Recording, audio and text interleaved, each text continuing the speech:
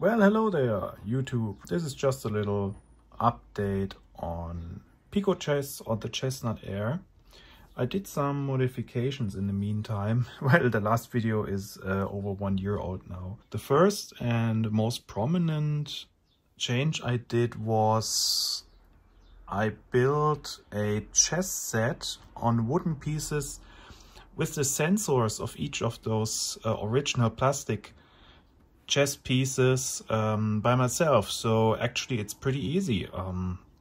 What you have to do is, when you remove the felt, you will see a hole, and in this hole is the original sensor inside of a little rubber dome. When you use a tweezer, you can get it easily out. Effectively, you have to do this for all the chess pieces that you want. What I did is I placed each of the sensors directly on the sensor board. When you have all of these, then you can start modifying the wooden chess pieces. The chess pieces I used are from Philos. Yeah, it's very universal. Here's the architectural number if you are interested, where the king height is 65 millimeters. When you compare this, so let's see if I can hold, yeah, it's very similar. And if I get a king, it's a little bit taller, but 2 or 3 millimeters. So very nice. It looks nice, it feels nice, and after a bit of tweaking, everything is working fine. So I can recommend to do this conversion.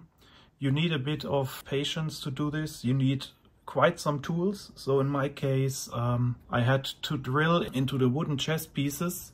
In my case, those wooden pieces were filled with 2 or 3 metal weights, but those middle weights were a few millimeters away from the bottom of the piece. I glued in the little sensors inside. Yeah, you can see it actually by the reflection. The top of the sensor that is upside down, glued into those chess pieces, has to be on the same level as the surrounding wood structure. When you glue the new felt on it, it will be the same level. And this is because the range of those RFID chips, of those sensors, is actually not that great. So you really have, I don't know, 1 or maximum 2 millimeters of air distance. The Chessnut can recognize those. After I glued in the sensor on each chess piece, I put it on the board and used the board editor function of the Chessnut app to check if each piece and sensor is recognized on the fields. Because you have to be a bit careful, but even if you create a little shortage with a tweezer, you can safely remove it and then everything works out fine. The next thing that I did was I built myself a DGT Pi. This is a DGT 3000 clock. It has some slight modifications. If you take a look on the left side of the device, you will see, actually this is a 2-part design.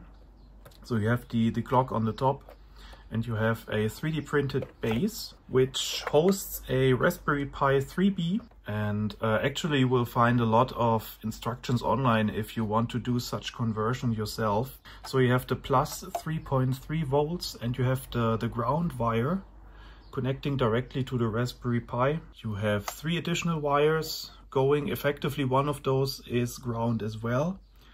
But the two others are I2C is the correct pronunciation, or I2C. It is written. This is where the original clock had a socket for a connection cable for DGT boards. And what you do effectively is you supply the DGT 3000 with 3.3 volts from the Raspberry Pi. You provide a ground and you provide the SDA pin and the SLC pin from the Raspberry Pi via GPIO connectors directly to the board.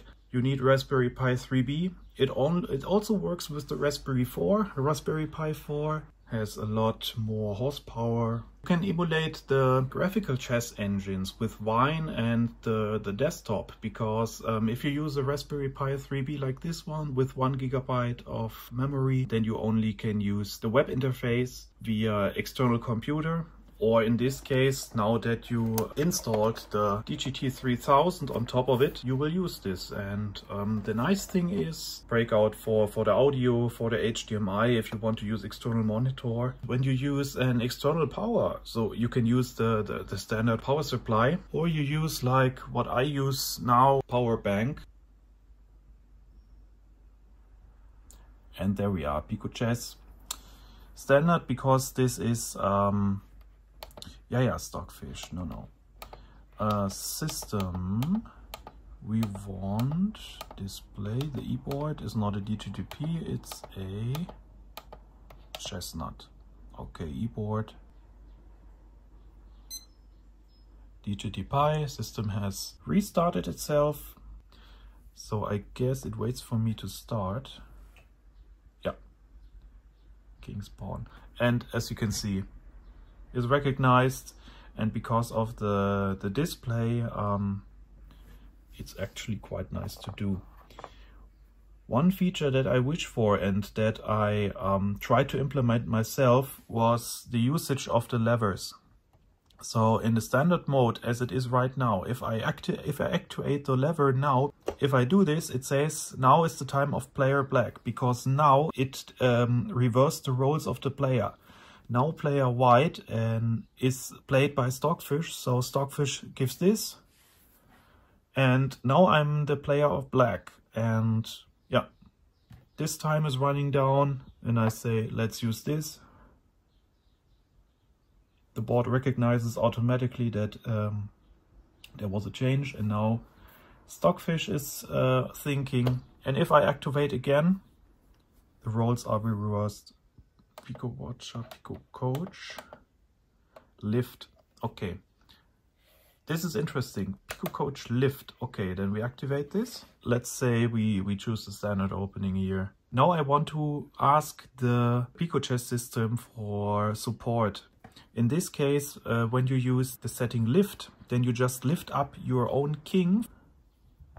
Okay, so you have to put back the...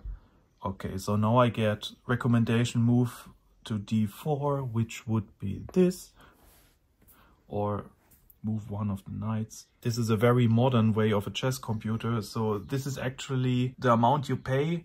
It's incredible what you get for this amount of money, and because 30 years ago, this is what chess computers looked like. And even though this one also has batteries in it, and but it does not use sophisticated RFID technology like this. So each of those, one of those 64 fields is with a pressure sensor. The little plastic figures, a very little magnet. They're actually quite nice looking, but still it's plastic. The usage of with those buttons and everything is completely old school, so to say. And what you have here with the help of Picochess, with the help of Raspberry Pi and very good hardware, it's incredible. So thank you very much. That's just what I wanted to show you, and I hope it gives you inspiration to do something on your own. What you also could do would be order a complete set of those chess sensors, of those chess piece sensors, RFID sensors. I don't know what the price was, 30 or 40 euros or something like this. And for this price you already get a pretty decent wooden chess set, and you just have to modify them. It's a bit finicky. I'm very happy with this. So yeah, just wanted to show you. So thank you very much. I will post a few links in the description. Always take a look on the Picochess Google group. It's very active. And actually I'm doing a bit of hacking or improving the Picochess software myself. But this may be stuff for another video, because this is very technical what I do there. And I don't know if there's that much interested in it. So thank you very much, and I hope you have a nice day and enjoy a game of chess. Goodbye.